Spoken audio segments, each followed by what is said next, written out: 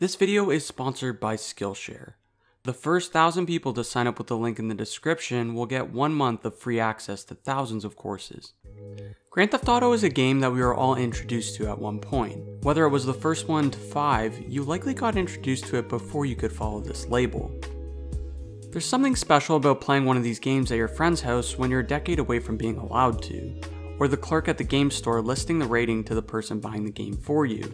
But over everything, what makes Grand Theft Auto so great was the freedom of being immersed in a totally different world. In its own way, it felt real.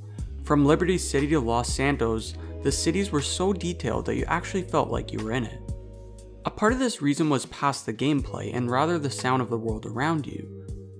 Upon finishing a mission, you may hop in your car and the radio will come on, describing the weather, talk going around on the station regarding a crime you just committed, followed by nothing but a Thang on Radio Los Santos.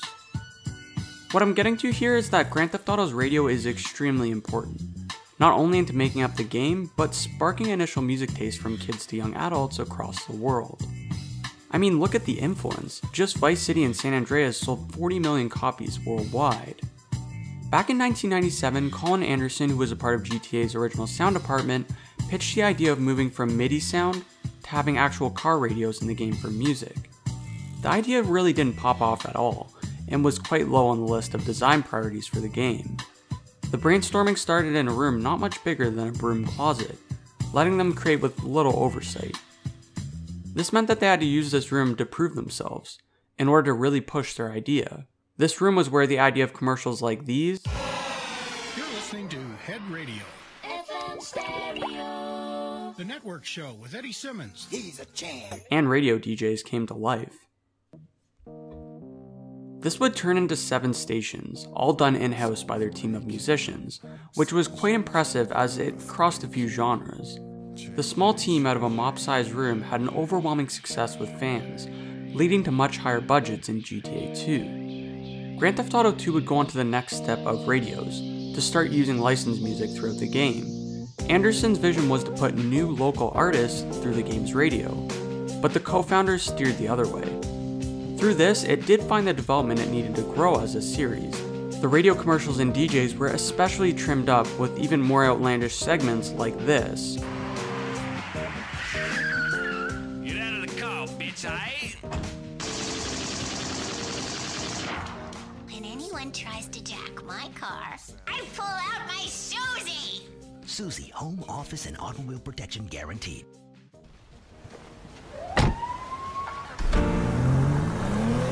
By the time Grand Theft Auto 3 came out, Anderson was gone, but his core development of hosts, advertisements, and proving the power of radio would change these games for decades to come. The developers included 55 new songs within the game, with different licensed genres for the first time in the series. There was also a talk radio show included, and even a custom radio station. Even the cop cars had dispatcher radios. Talk shows and commercials were much more memorable from this game. They were done by Dan Houser and Laszlo and fit perfectly with the type of humor within the series. Grand Theft Auto gave us the opportunity of introducing us to artists both old and new, but Vice City is when things got real. Rockstar now had that big budget for licensing. When you enter your first car in Vice City, Michael Jackson's Billie Jean starts to play, helping us settle into this new 80s universe in no better way. The soundtrack boasted 103 predominantly licensed tracks. Ozzy, Iron Maiden, Rick James, and Toto to name a few AAA artists. When we think about the 80s, for a lot of us, music is the first thing that comes to mind, and Rockstar really nailed it this time, capturing the era throughout the game. The soundtrack was so good that a 7-disc box set was released shortly after the game came out. In the book Why You Like It, The Science of Culture and Musical Taste, Nolan Gasser uses the term intraculture to describe how the culture around you influences your music taste. A lot of it has to do with where you grew up and what kind of musical influences are in the air, but we participate in so many different subcultures of affinity, just based on what we like. Intracultures provide us with the access to music just because you're a part of a group, and that group means something to you. When we're immersed in these games, we are brought into the real West Coast, as Rockstar Games is widely known for their realism. San Andreas featured a variety of distinct gangs that our protagonist CJ would interact with. He himself was voiced by Young Melee, who was born in a very similar area of the game's setting. Grove Street District is loosely based on the crypts in South Central LA, and the main house that you start exists in Compton, specifically Spruce Street West. You can stroll on Santa Monica Beach, interact with Ryder, who is based on the infamous Eazy-E, and the rest of the gang, whose voice actors have lived a similar life. This all contributes to the strong character development and living a life based in South Central LA. We create a parasocial or one-way relationships with these characters, because even if it's at the slightest, they're created to pose relatability. Not to mention the peak age for music development starts at 14 and peaks at 24. Now take this entirely influenced world that you're submerged in and cue in Radio Los Santos, running a few hours a day as you play throughout the world. It's important to look at the limitations of music in the early to mid 2000s. Much of our musical influence came from film, the radio, or perhaps your family around you. Those were our socio-cultural influences. We didn't have the same apps pushing thousands of pieces of music a day.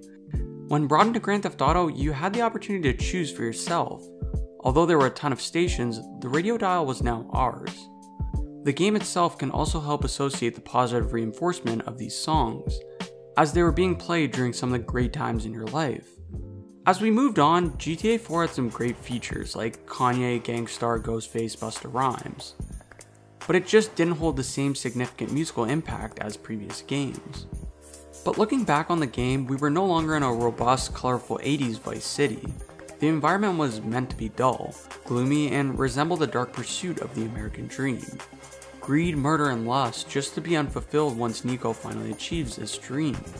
But I would have to say that it still brought identity to the game, and stations like Liberty Rock had a great impact on the experience. West Coast Classics threw us back into some of the most iconic tracks of 90s hip hop. Gin and Juice, Mind Playing Tricks on Me, The Next Episode, and many others. All of this overlaid by DJ Pooh, infamously known for co-producing San Andreas, featuring as Red from Friday, and even producing Tupac's All Eyes on Me. The homage that this channel pays to the West Coast is unbelievable. It also serves as a great gateway into classic West Coast hip hop. We were brought back with the infamous Radio Los Santos from San Andreas, this time hosted by Big Boy, well known from Power 106 and KRRL, playing Kendrick Lamar, The Game, YG, and A$AP Rocky to name a few. The idea of in-house made tracks came back, but with big artists. With the help of The Alchemist, Oh No, and Tangerine Dream in collaboration with Woody Jackson, to create the first use of an original score within the game. Volume 1 is especially interesting, as it has 18 tracks with various artists such as A$AP Rocky and Tyler the Creator, with songs solely produced for the game. Most of the lyricism also plays along with the various traits within the game. Not to mention, Tyler the Creator also made various NPC dialogue features throughout the game. Hey, you like potato salad? Cause I like potato salad, nigga. True. Rockstar wanted to achieve that authentic California feel more than ever within this game. Non-stop pop was essential to the team because the first time you get out of a plane in LA, you hear the radio and the pop just seeps out. They wanted that. It connects you to the real world. There was much greater discernment about the music in this game versus the fourth. I've said this multiple times through this video, but the developers further stated, music reflects the environment in which the game is set, which is why they initially wanted to license over 900 tracks for the radio, but they refined the number to 241. The music supervisor Ian Pavlovich felt like he needed to strike a balance between the radio and the score of the game. They cited a scenario where players would drive to a mission objective while listening to the radio, with the score taking over once the players left the vehicle, and proceeded to the mission's next stage. With Michael, Trevor, and Franklin coming from totally different worlds, the game did a great job at executing this.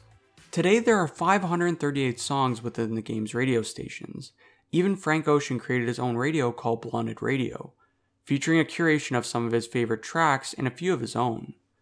The same goes with rapper and producer Flying Lotus, and his original work being composed for the Flylo FM station that he hosts. But above all is how much music this game has really put me onto. I could spend hours going through the 22 radio stations and many more within the previous games. But hell, I'd never know the lyrics to Willie Nelson's Whiskey River or C.W. McCall's Convoy if I weren't to steal some old man's car on the countryside in the game. Grand Theft Auto made me learn to love many more artists and genres that would have been out of my comfort zone. It's put me onto artists that I've listened to years after playing some of these games. It undoubtedly influenced my music taste over the last decade, and I'm sure the next game will influence me for many years to come. Now I want to hear from you guys. What is your favorite channel from the Grand Theft Auto series and why? Like always, I wanted to give back to you guys. A random comment that answers a question, likes this video, and is subscribed will win a copy of the GTA trilogy on Xbox, PS5, or PC. The giveaway ends 2 weeks after posting this video. Thank you guys so much for watching, and until next time guys.